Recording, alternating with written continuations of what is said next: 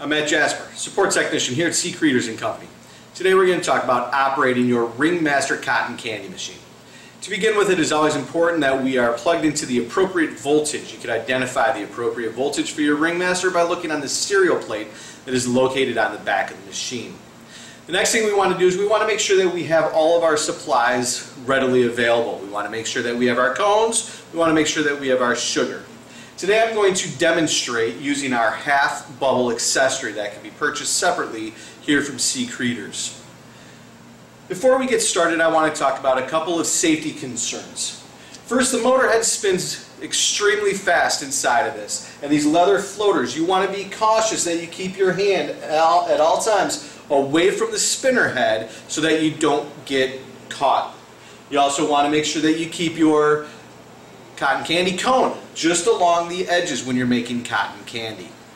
It's also a good idea to wear safety glasses while making cotton candy. It's another safety feature because we have extremely hot liquids that are being sent out to create the floss. We don't want that to get into your eyes. Before I do that, I want to demonstrate and talk about the process of spinning a cone.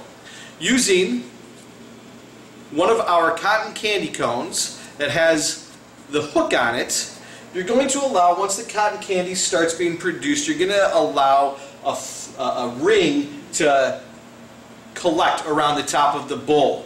You're going to use the hook. We will go in and we will scoop it using the hook, and we will lift it and we will spin it. Once we get that initial amount of cotton candy on the cone, then we will continue to spin, moving around in a circular fashion, making your cone as big as we can. Let's see this in action. To make cotton candy, you are going to take your sugar and you are going to add your sugar into the spinner head. We want to be careful that we do not overfill the spinner head. We only want it to be full about 90% of the way. Once you have done that, you're going to give the spinner head a shake to get that sugar to disperse equally. When you're ready to go, you are going to turn on your motor switch. You are going to turn on your heat switch, and you are going to turn your potentiometer all the way up. We're going to do this until the sugar starts to melt and we start getting floss to be produced. When we are producing that floss, and once we have our floss being produced, we are going to want to turn our potentiometer down to the level that we feel is best.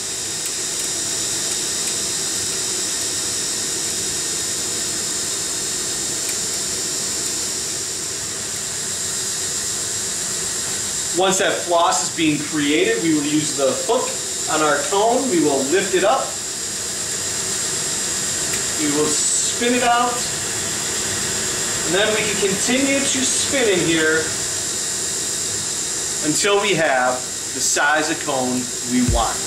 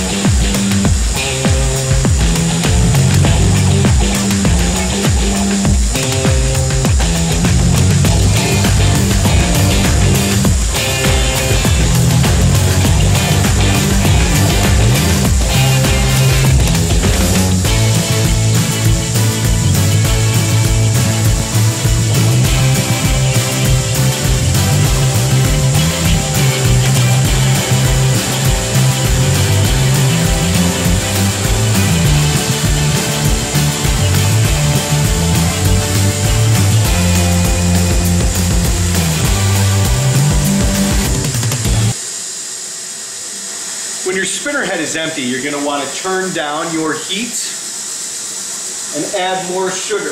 It's important that we turn the heat down before we add more sugar in.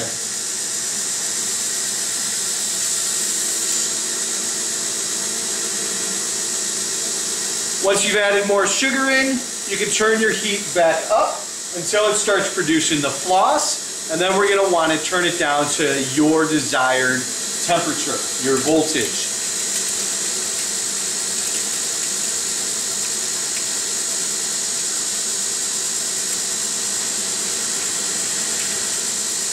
Again, we're going to scoop with the hook,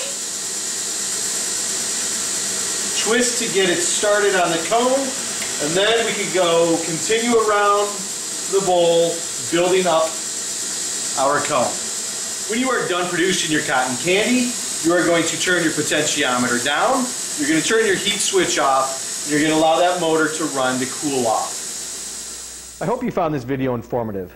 To view other videos on this machine and our whole line of concession equipment, please visit our YouTube channel at Cretors Pop. Thank you and have a great day.